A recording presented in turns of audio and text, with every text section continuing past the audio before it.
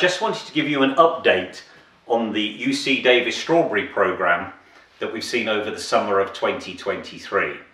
Been to California a couple of times over the summer, in Oxnard, in Santa Maria, and having a look at the varieties that we represent, and of course the new selections coming along.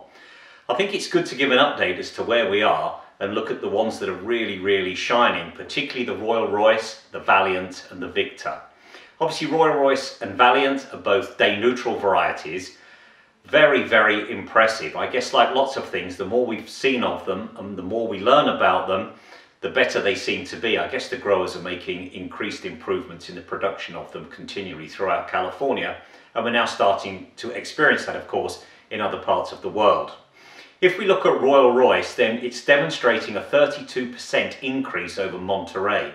Monterey's obviously been the benchmark variety throughout California and many parts of the world in the day neutral sector, but 32% increase is incredible. That's got an average berry weight of 29.7 grams, so a very large berry, and in 2021 produced just over 4 kilos of fruit per plant, which is exceptional. Not sure that's going to translate to 4 kilos in every other part of the world.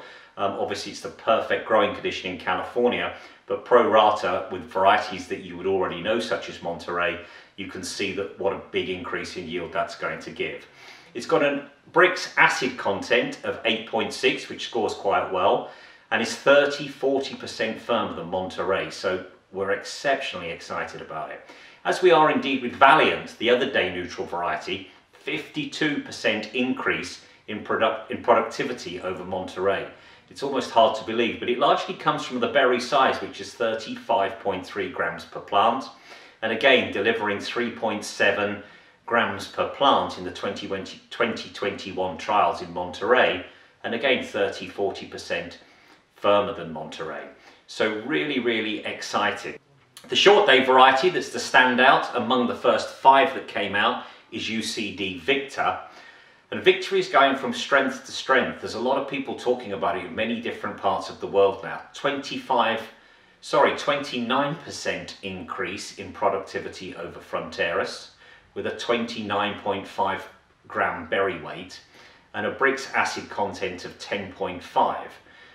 30% firmer than Fronteras, so again something we're really excited about, and seeing increased numbers in every part of the world that we're managing these varieties as UC Davis master license holder for the new and modern genetics.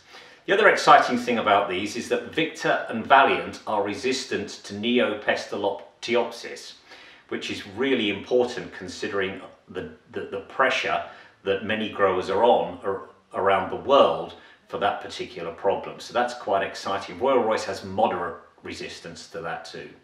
In addition to that, then as we know from the very progressive program we have there at UC Davis, then there's UCD Finn and UCD Mojo coming through the system, both extreme day neutrals and look well set to replace Monterey in many different areas, and as well, of course, Portola. In addition to that, 5 new varieties you may have seen in the press coming to market: 2 short days, Surfline and Monarch, both exceptionally good, and then some day neutral varieties, Keystone, Eclipse, and Golden Gate. So we're really very pleased with the progression of the program. Many of you will have read that Eclipse, for example, is consistently pushing out over 4 kilos a plant, and at the end of the day it's the weight of the berry that fills the punnets and you know, makes it pay for growers. So really exciting. Just thought I'd give you an update of what's happening in the strawberry world from us here at Global Plant Genetics, and look forward to working with you through our license holders internationally.